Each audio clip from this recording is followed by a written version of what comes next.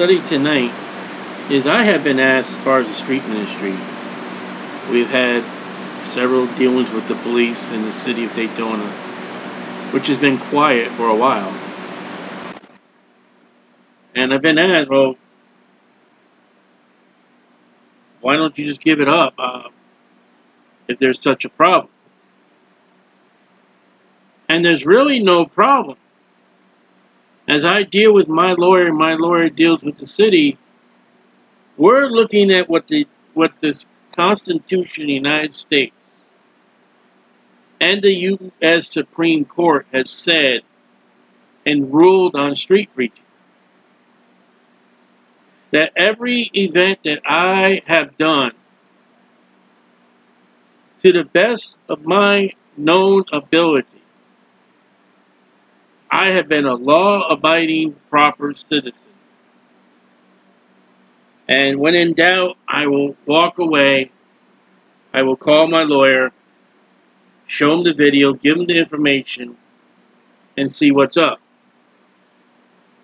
But I've also said that if the Constitution of America, of the United States, was ripped up, shredded up, and given up, which I believe it will be, I believe in the near future, the Lord tarries, Christians will be arrested, prison, goods confiscated. It's happened before. On the soil of America, the separatists, in places like Norwich, Connecticut, where I used to live, by the power of the Congregational Church and by the power of the Anglican Church, Christians who were called separatists were in violation of the law of man, but not the law of God, and there's a difference. And when we open our Bibles to Romans 13, it says, let every soul, Romans 13:1, that's saved or lost, be subject unto the higher powers. President, whether it be Democrat or Republican, mayor, governor, police, judge, father, teacher, boss, employer, subject, you are under their power. For there is no power but of God. The extreme highest authority there ever is the Almighty God. And the powers that be, police, fire, husband, mother, president, Republican or Democrat, judge, governor, the powers that are ordained of God. You don't like the Democratic president we have? Well, that's tough because God put him in. God ordained that man. But we're not looking at that tonight. Whosoever, therefore, resists the power. Oh, he's not my president. I don't have to listen to the police. I don't have to listen to my mom or dad. I don't have to listen to my husband. I don't have to listen to my boss. Resistance the ordinance of God. God's order, God's law, God's statute is, if there's somebody over you in authority and you rebel against that authority, you are resisting the power of God who ordained the power.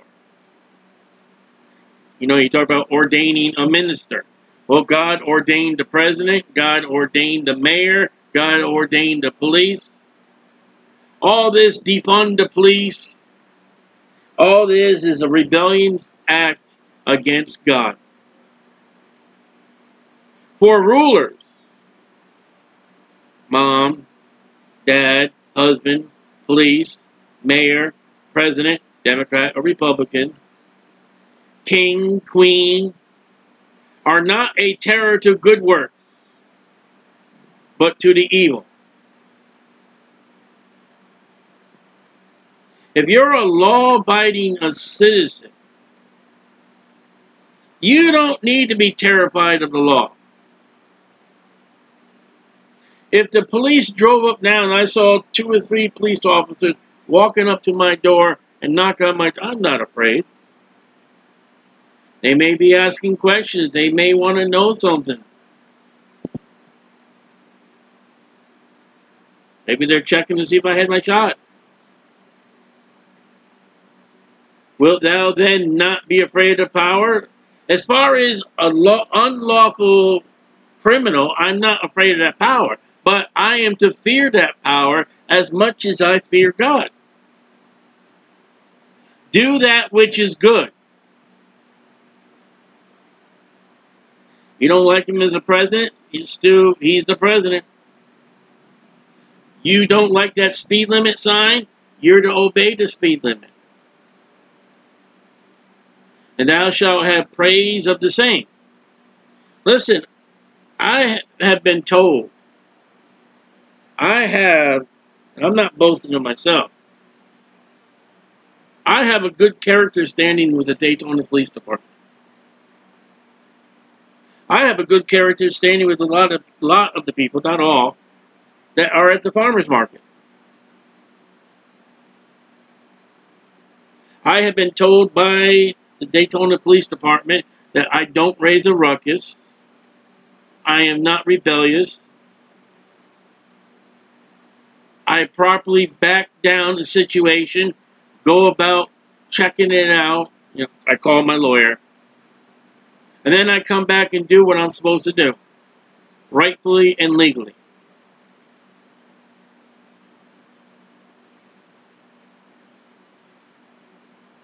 For he is a minister of God. You got that? The President of the United States is a minister of God. You see lights for the green, we're getting a thunderstorm. The Democrat Biden president, and I'm neither Democrat or Republican, I don't vote, but that Democrat or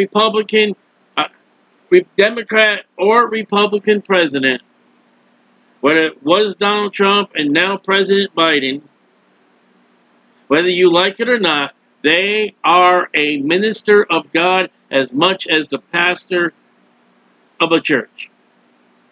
And they're ordained, verse 1. And they're put there for our good. We say they don't do right. Well, okay.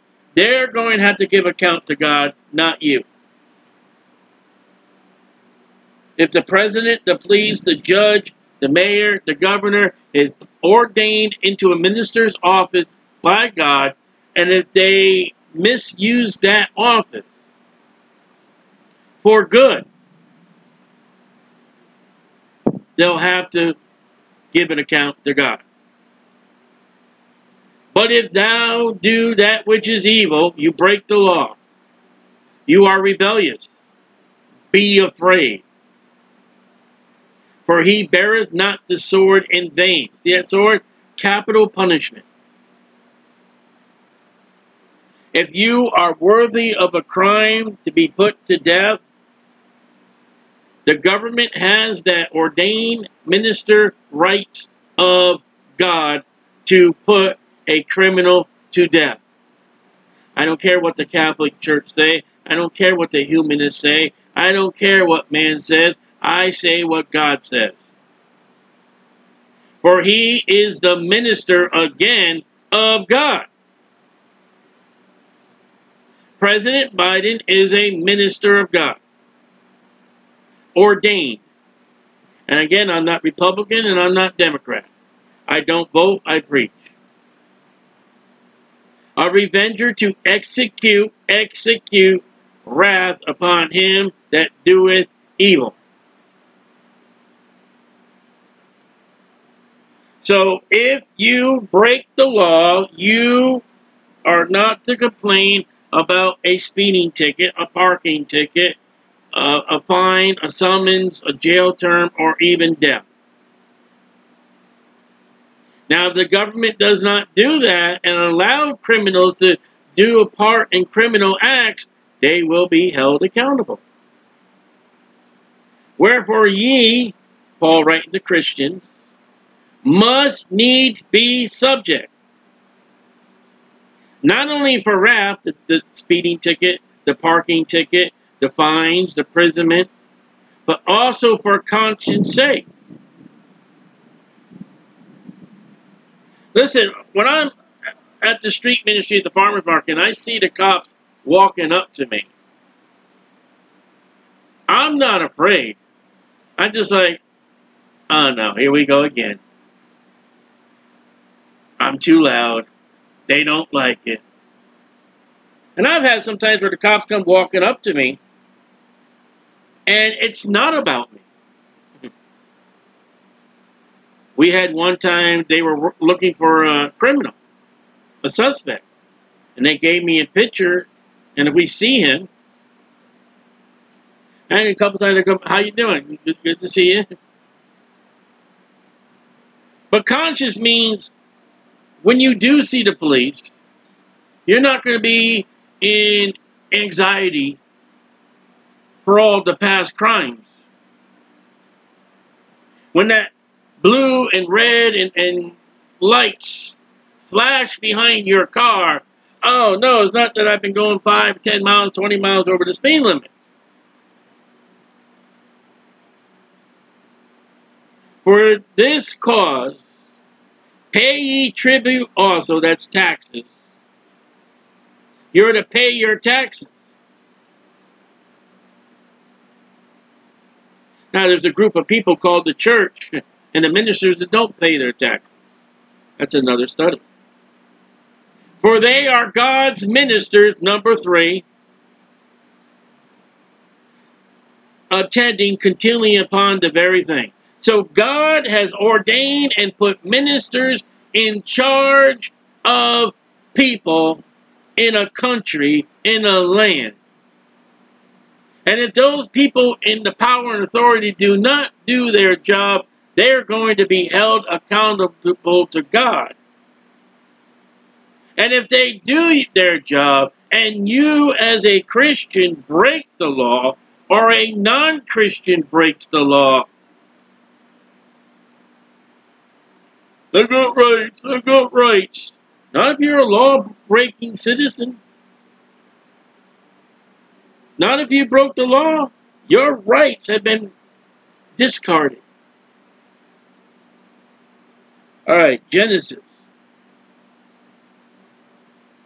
Genesis chapter 9. Verse 6. Whoso sheddeth man's blood, by man shall his blood be shed. For in the image of God made he man. So, in the time of Noah now, up to the law and in the law, and during the church age, it is a crime to murder. He said, well, Stein, why didn't you go to Exodus? Why didn't you go? Because the person we're looking at is not under the law. But it is a crime. Murder. And we know thou shalt not kill. Exodus chapter 1.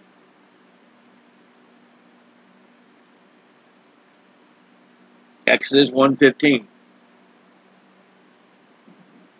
And the king of Egypt spake to the Hebrew midwives. The name of the one was Sapphira, and the name of the other Pua. And he said to them, when you do the office of the midwife to the Hebrew women, and see them upon their stools, the birth position, if it be a son, then ye shall kill him. So the king, the power of the government says, if that baby is a son, as that woman is giving birth, you're to kill that son. Now, I know abortion is the baby in the womb. Here's, as the woman's giving birth and the baby comes out and you can see the sexual orientation of that child. If it has a penis, it's a son, it's a male, and the government says, kill that child. Okay, Romans 13 says, obey the powers that be. Genesis chapter 9, God says, you don't murder. Verse 17, Exodus 1. But the midwives feared God, and did not as the king commanded them, and saved the men children alive. They disrespected the government because the government disrespected the word of God. And the king of Egypt called for the midwives and said to them, why have you done this thing, and have saved the men child alive? And the midwives said to Pharaoh, because the Hebrew women are not as the Egyptian women, for they are lively, and are delivered ere the midwives come unto them. In other words, they give birth and they hide the children. Therefore God dwelt well with the midwives. The people multiplied and waxed very mighty. And it came to pass, because the midwives feared God, he made them houses. But they disrespected the government.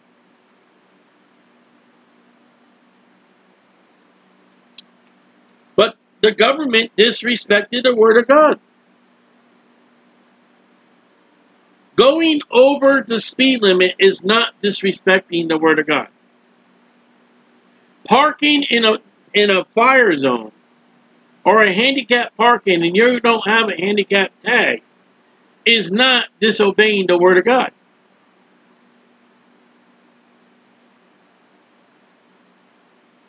Okay? And God rewarded them for the fear of God, which contradicted the government, but the government contradicted the word of God. Exodus 20.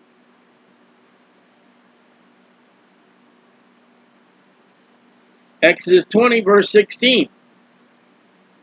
Thou shalt not bear false witness against thy neighbor. I thought you were going to do, thou shalt not kill. That's verse 13. Verse 16 saying that you should not lie. Joshua 2. Joshua chapter 2, verse 1. And Joshua the son of Nun sent out of Shittim 2 men to spy secretly, saying, go view the land, even Jericho. And they went and came into a harlot's house. It's not a clean possession. Named Rahab, and lodged there. And it was told the king of Jericho, saying, behold, there came men in hither that tonight of the children of Israel search out the country. And the king of Jericho sent unto Rahab, saying, bring forth the men that are come unto thee, which are entered into thy house, for they be come to search out the country. And the woman took the 2 men and hid them, and said, there came men unto me, but I wist not where they were. I don't know where they are. She lied about the 2 Jewish men that Joshua sent out. And her life is preserved by God, by Joshua.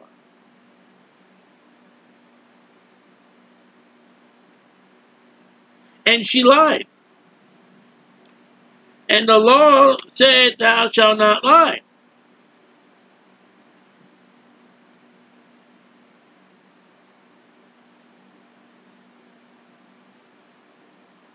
And by faith, Rahab perished not with them that believed not. Okay? She lied to protect 2 Jewish men, the children of God. She blessed the children of Joshua of Abraham, Isaac, and Jacob. And God blessed her. God said, I will bless them that bless you. I will curse them that curse you. That if a lie is to protect a life of a child of God, a Jewish person, or a Christian,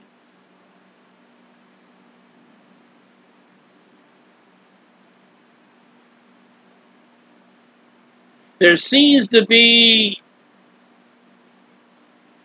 a relaxation where an outright lie. Mark 16. Mark 16:15. He said, go ye into all the world and preach the gospel to every creature.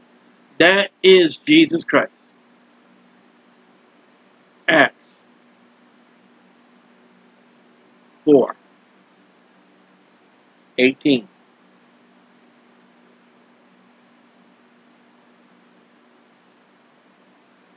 Verse 17. But that is spread no further among the people, let us straightway threaten them, that they speak henceforth to no man in this name. And they called them and commanded them not to speak or to teach in the name of Jesus. But Peter and John answered and said, whether it be right in the sight of God to hearken unto you more than unto God, judge ye. For we cannot speak the things which we cannot, but speak the things which we have seen and heard. So the government tells Peter and John, we don't want no more preach in the name of Jesus. Shut up. That's what they told me in Daytona Beach. We don't want to hear about Jesus. But Jesus said, preach the gospel. The government said not to preach it. Peter and John answered them respectfully, politely. They're not out of character. They're not being rude. They're not being crude, but shall we just hearken to God? Or shall we hearken to man? What's your answer? And when we are dealing with the law, we are to be respectful, kind, considerate, and not idiots, not angry, not wicked.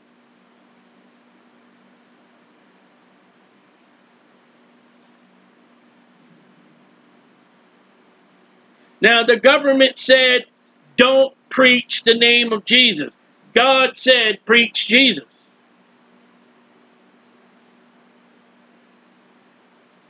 Peter and John respectfully said, hey, we're going to obey God. Chapter 5:18. And laid their hands on the apostles and put them into common prison. They're preaching the word of God. Verse 27. And when they brought them in, they set them before the council, and the high priest asked them, saying, did not we command you that you should not teach in this name, Jesus? And behold, you have filled Jerusalem with your doctrine, and tend to bring this man, Jesus, blood upon us. Then Peter and the other apostles answered and said, we ought to obey God rather than man. No disrespecting, no cussing. You know, Peter cussed, denying Jesus. They didn't call for lawyers. They didn't get rude. They didn't get crude. Excuse me, sirs. We understood what you said. But we're going to do what God told us to do, because God overrides what you said. Now, We obey the laws and the ordinances and the statutes that you have.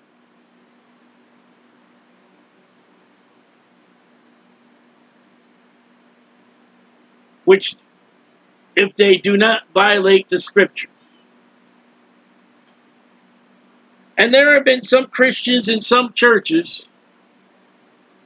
they have violated the law where the law in their county said you cannot cut trees down unless we give you permission.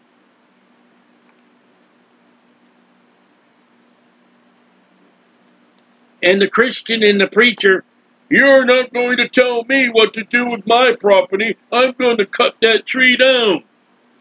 And then they get into a legal trouble. Now, there's nothing in the Bible about cutting a tree down or not cutting a tree down. If they come up with an ordinance that you cannot cut that tree down without a permit, you need a permit. If the government says you need to get 2 shots for COVID-19, if you need to get 3 shots for COVID-19, you need to get 2 shots, you need to get 3 shots. Nowhere in the scriptures does God say you do not get a COVID-19 shot. Hopefully this week, I'll be getting my 2nd shot.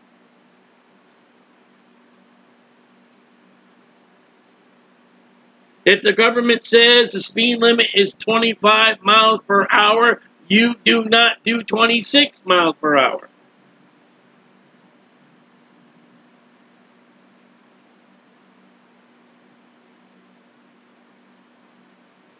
If the government says you need an ID to do something, you need an ID to do something. Plain and simple. But if the government tells you something that is contrary to the word of God, we want you to kill. As of this order right now, and this happened in China, we want you to kill your baby. God says, thou shalt not kill. We're not going to do it. If the Constitution was shredded tomorrow and disregarded and nullified, Saturday morning I would hopefully, rightfully, depending on my health and the weather, I will show up at the farmer's market to preach the gospel. And they say, well, no longer are you under the Constitution, no longer you are under the Supreme Court, we are going to arrest you. Well, I'm going to obey God. God says, preach the gospel. And you need to arrest me. Because look at chapter 5, verse 40. And to him they agreed, and when they had called the apostles, beat them, and commanded that they should not speak in the name of Jesus, and let them go. When you are going to obey God, because the government is contrary to God. The government says one thing and God says another. And you're going to stand to God. And all they that live godly in Christ Jesus shall suffer persecution. If I preach the gospel, I may go to jail. I may be beaten. That's the consequences. That's suffering. It's COVID-19. The government says you can't meet. And the Bible says Christians are meet together in assembly. And the government says no. The Christians say yes. The government says no. The Bible says yes. And you may go to jail. You may have confiscation of property. You may lose your property. You may be fined. But God said, come together. Now, you may have to go underground church.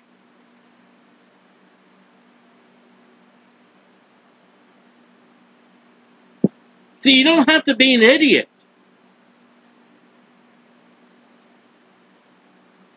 You still got to be proper.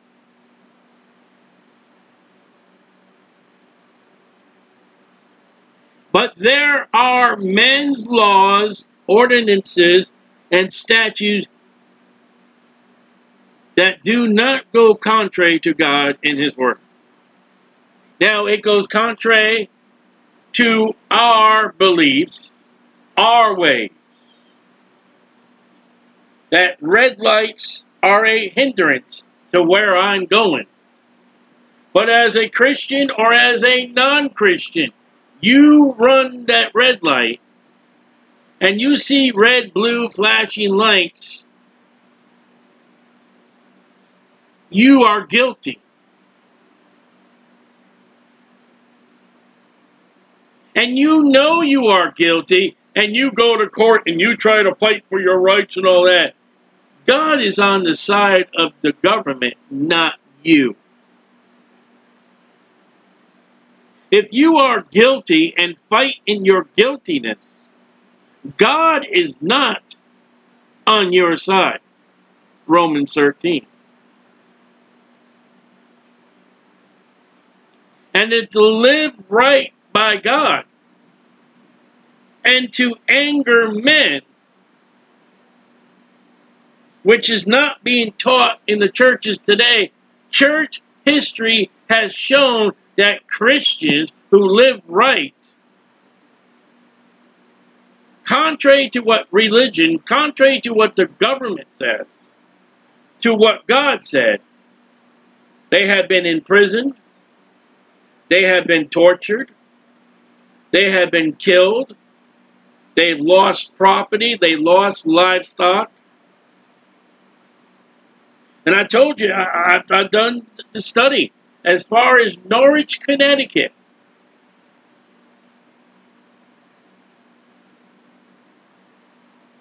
I've got pictures, and I show them every once in a while, of the Norwich Green. And there's a spot where there was a whipping post, where Christians and other people not saved were whipped. And Christians were whipped for their faith. And it's sorry that Satan has in that spot today a sewer cover with the letter S to mark sewer. To the world, Christian blood is sewer. And to God, it's crown. So my orders to you is, if it does not violate what God says, if it does not violate the Bible, no matter and regardless what you think and how you feel, if you are guilty, you are guilty. Don't you dare fight it. You are to obey the laws and the ordinance and the statutes of where you live.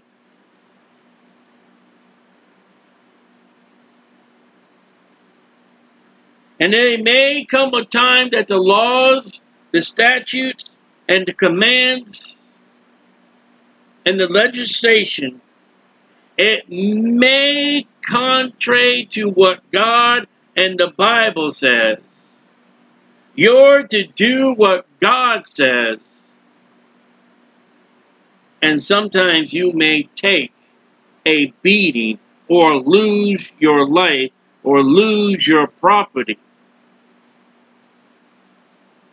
But God will deal with the government and the officials when they are judged. And God will deal with you when you are judged. To purposely break the law, no.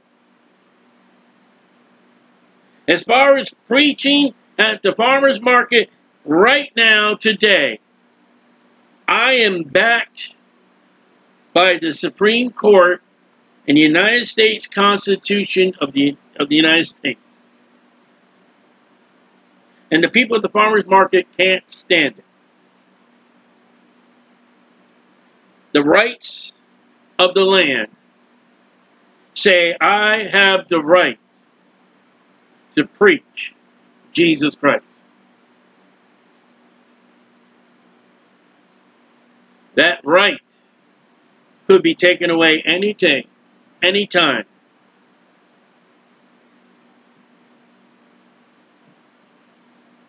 And will I hold to that day? Am I going to do that which is right by God, or am I going to do that which is right by man?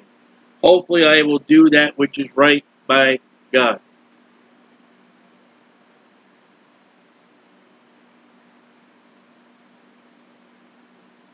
We are to live our life right by God and right by man as long as it aligns with the King James 1611 Bible.